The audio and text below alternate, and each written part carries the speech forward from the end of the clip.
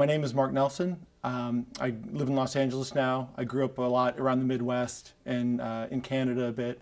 The title of my film is the Jockstrap Raiders, which is an animated comedy film. And it's basically takes place during World War I.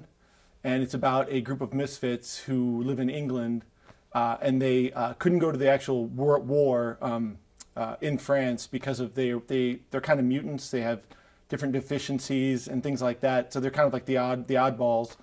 But at the end of the day, they're the ones who have to save the world when the war turns and the Germans take the advantage and start trying to invade Britain itself.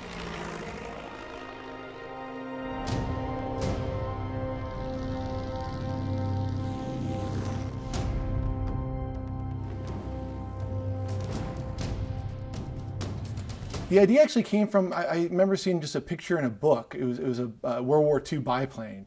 And my first thought was like, that'd be really fun to animate. Just, because in 3D animation, which a film is, you can animate the camera as well as the planes, and I just thought it'd be really cool to do that.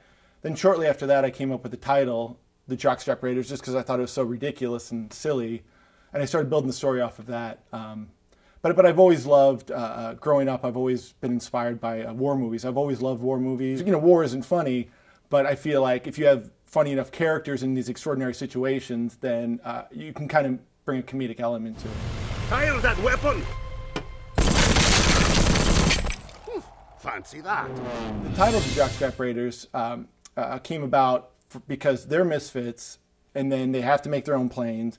And on top of all that, they're too heavy to do this mission that they do at the end of the film, so they have to take off all their clothes down to their jockstraps, because they're a rugby team also, so they wear jockstraps because they're athletes, and so they have to strip down to their jockstraps. So like they have everything against them. They're definitely the underdogs. The theme would be to never give up, and even though if someone looks down on you and says you can't do this thing, keep trying, and eventually it might all work out for you. I think at the end of the day, there's like 32 characters in the film. It's insane that I had to design all these characters, because there's a lot of Germans I had to make. There's a Kaiser, the Red Baron. There's 8 main characters. At the start, they're playing a rugby team with another 6 characters. So it was just a big task. I guess just keep trying. It's just an honor being nominated for Spotlight or getting the Spotlight again. This is my 3rd Spotlight, which is exciting.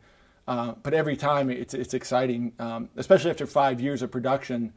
It's nice to get like a pat on the back, after all this work, because I would hate to work 5 years on something and then just everyone hates it. At the end of the day, when audiences watch this film, I just want them to have a good laugh. I want them to have, take a break from their life for 18 minutes and enjoy themselves and root for these characters.